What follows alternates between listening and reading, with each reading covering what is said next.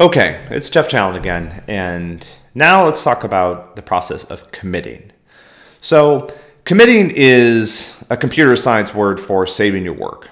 And commits allow us to track changes to a project, and the idea here is to commit frequently. So when you get to a point where you have something that you want to save, that's a good time to commit. You can think of committing as a lot like saving your work, and it also is important to do for that very reason.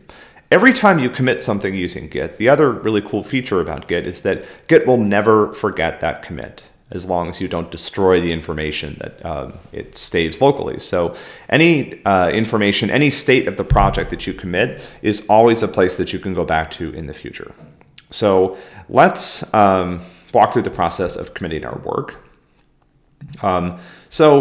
The way to do this in IntelliJ is to go to the VCS tab. So that stands for Version Control System. And you can see here that there's an option to create a commit.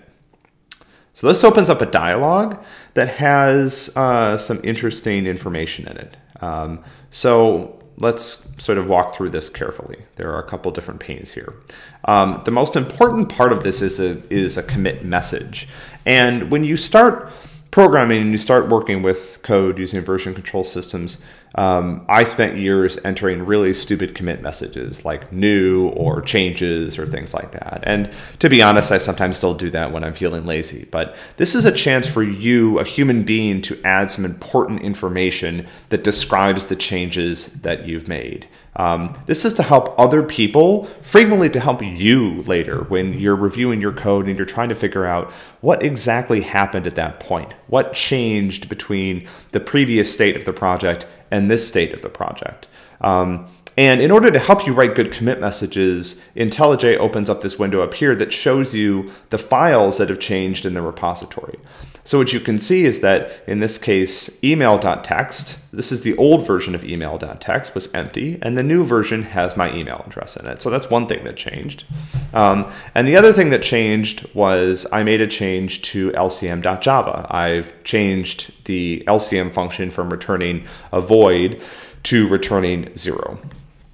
So in this case, I'm going to write a commit message that describes those changes in English. So I'm going to say added my email address and fixed LCM return type. Okay, so this is, again, something that is always worth doing. I know sometimes you'll be in a rush and you won't want to, but I would really encourage you to get in the habit of writing good commit messages, because this is a really important chance for you as a human being to help other human beings, again, frequently yourself out, when they're trying to understand what happened in a project. And this is incredibly important when you start working with other people, because one of your collaborators or your boss, for example, will be trying to figure out, what did Alice accomplish this week? And that person actually looked through your commit messages to find out what you've been doing, or to figure out, if something broke in a particular version of a piece of software, what are some of the possible causes? Okay, so when I'm done, I can click on the commit message button down here. And in this case, I'm just going to hit commit. And this is okay. This is a nice warning from IntelliJ, but I'm going to ignore it for now.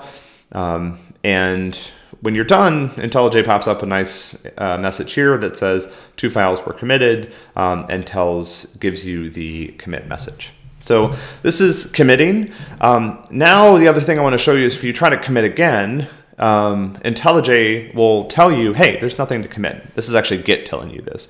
Git doesn't allow you to create a commit when nothing has changed. So there's nothing to save, no changes detected. If I want to create a new commit, I need to do some more work.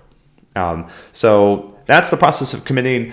Commit frequently, commit early, commit often. Make this part of your standard workflow. So anytime you earn a few more points on the assignment, commit your work, describe what you did. And of course, you definitely need to commit before you submit your work, because the commits are the things that we're actually going to grade.